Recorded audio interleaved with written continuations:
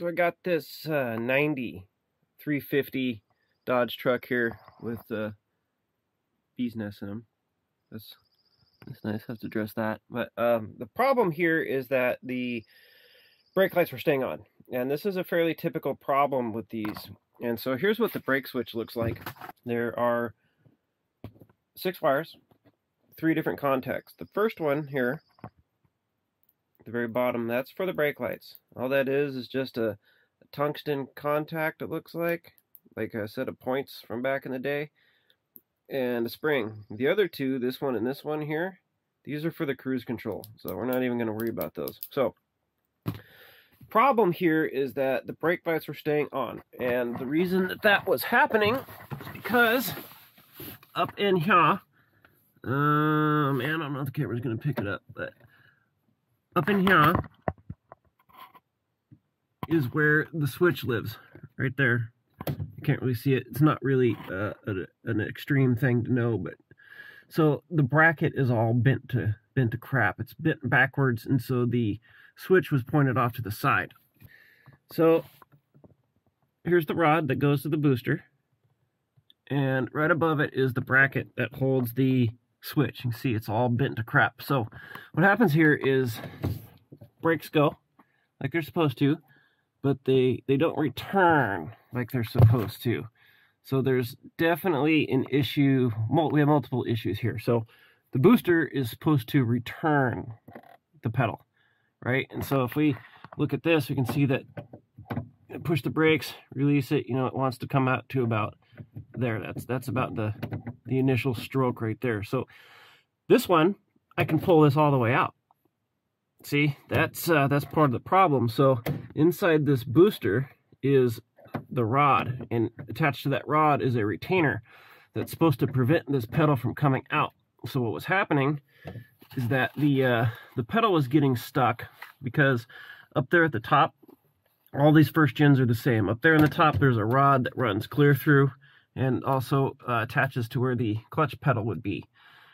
So what happens is the pedal, it rusts. It's old. It's a 1990. I mean, it's rusty in there. You got a combination of problems. So the pedal wasn't returning. So what was happening was they were pulling on it to get it to return, which was bending the bracket, causing the brake light switch to turn on. So what we're going to end up doing here is we're going to end up putting a booster in this, and I'll show you why.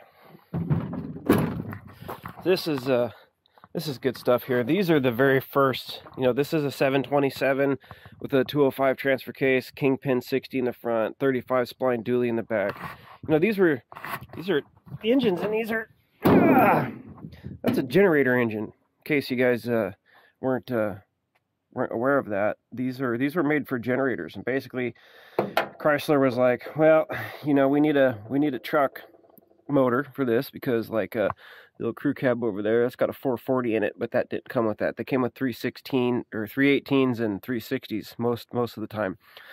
So you got a 360 that makes 135 horsepower, some astronomically low amount, because all the emission stuff. So they're like, well, let's take this, change the pump a little bit in the governor, and make it to where we can bolt it in this truck. So that's basically the history of that, if you didn't know. So there's the shop mascot right there holding the door down. So the booster, this is the new one. It's all wrapped up in the box, but you can see here, this is the rod that we were looking at a minute ago. Come on. So this is the rod that attaches to the pedal. You can see here, this one is attached like it's supposed to be. So we're going to end up replacing this booster, because the rod, there's no kit or repair for that. The clip doesn't exist. It comes free with a new one. And also it's 1990, and it's time to upgrade some of the stuff. Well, by upgrade, I mean replace some of the old stuff. So that's that. That's what I got for you for now. So if your brake pedal isn't coming up high enough or returning, or if it's coming up too high, that's probably why. We'll get into the electrical part of the brake lights next time. Back to the first gen finally. And so what I was able to determine is the booster has this rod in it, right, that connects to the pedal. So on the end, there's a little retainer that holds this rod in. So this retainer has gone bad, which allowed the rod to pop out, which allowed the pedal to go up too high, which in turn messed up the switch, which is what bent the bracket, which turned the brake lights on all the time.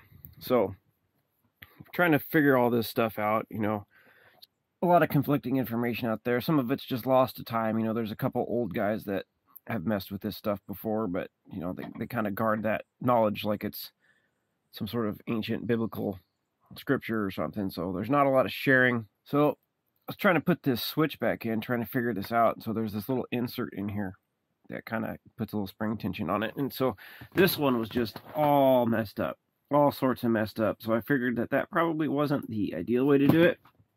I was comparing it to more modern ones. And so the modern ones, that you put them in and you twist them. So I got to looking at this, and there's this raised edge here, which kind of is in line with that hole in the clip there, which makes sense. And then there's this little machine hole here. So what I figured is the case is that you're supposed to put this thing in here sideways like this. Well, it actually would go, it goes in there like that. Right, so it bolts onto the frame with that one little nut. And then I guess what you're supposed to do is put this switch in there sideways like this. And then once you get it into place, you rotate this whole switch. I can't do it with one hand, but you turn this, and then this little raised edge becomes grabbed by the case frame holder bracket there, which is what holds it in place. I speculate, that's my speculation. So right now I'm trying to get this pedal to work loose. You know, it's got that rod that goes all the way across that the clutch pedal would bolt to also, but it's really stiff. So I've been spraying some oil in there trying to get that work loose. I also got a couple generic universal springs here, so I think I'm going to put some of those in to help as well. So got the booster in. It's just a Reman, you know, Brake Best O'Reilly's brand. And so yeah, I got that put in there. I'm going to stick the master back on after I get the pedal all figured out, and then we'll go from there.